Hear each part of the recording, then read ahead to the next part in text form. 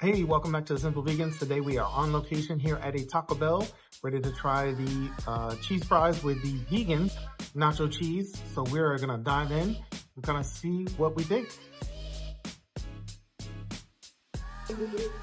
All right, so we dug in. I guess it's time to do our 1 to 5 rating and a little discussion about them. I'll start first because I'm holding the camera. So I think it was I'm gonna go like a 4.5. For being nacho cheese and vegan, it tasted right on par. I guess you could say maybe I just don't like the nacho cheese flavor as much as I thought I would, but it is on par for what it is. So it's really good, not a problem with anything. It's just, I don't know, I would have liked it in a burrito or something instead. So that's my little take on it. What'd y'all think?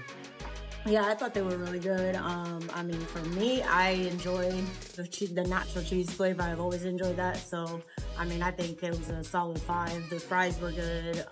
That cheese was really, really good. It had that nice little hint of, you know, that mild spice that you'll find in nachos. I mean, on nachos, that would be top notch, and it would be awesome if you could like replace anything, you know, in the burritos or, you know, crunch wraps or whatever with that cheese. That would be great if you did that, because it was just really, really good. I would definitely have it again.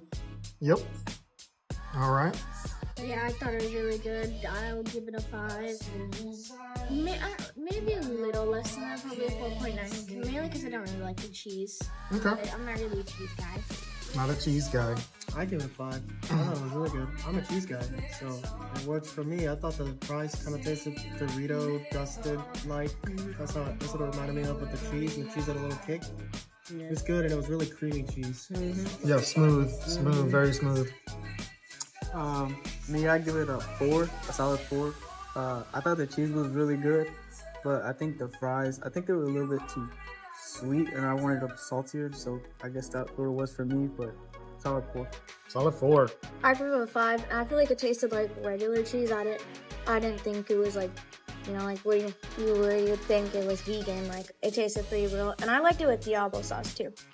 All right. Yeah, we did try a little extra sauces with mixing them with the cheese and stuff. All in all, really good rating. Like I said, if you nice that they mark the cheese. So, I mean, who knows if you can put it on anything else. If so, that would be golden.